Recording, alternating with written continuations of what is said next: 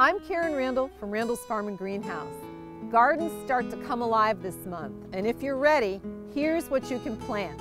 In our area, the last frost date is May 30th. This should be the safe date for tender vegetables and flowers to be planted. By tender, we mean plants that cannot live through overnight temperatures in the 20 and 30 degree range. Tender vegetables like tomatoes and peppers, beans and squash, annual flowers like petunias, geraniums, salvia, and marigolds, and hanging baskets of flowers are all tender plants. An unusually warm month of March with temperatures in the 80s fooled us into thinking planting time was here.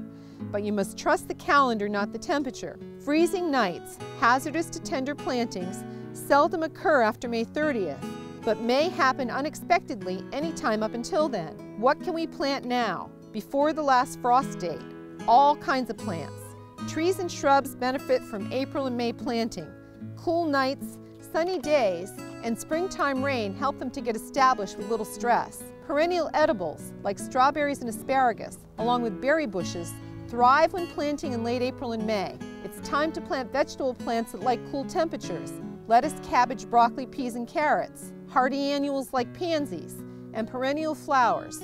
Flowers that survive winter and come back year after year can be planted now. It's also a good time to divide late season flowering perennials. It's a great month for cleaning up the yard and garden of last year's growth and leaves, adding new mulch and enhancing garden soils with compost to add valuable nutrients and keep the soil from drying out. Until May 30th, protect tender vegetable plants, flowering hanging baskets, and tender annual flowers, many just emerging from greenhouses, from spring winds and cool temperatures below 40 degrees. The weather may be tempting, but be mindful of the night temperatures and the calendar. Happy planting! I'm Karen Randall from Randall's Farm and Greenhouse.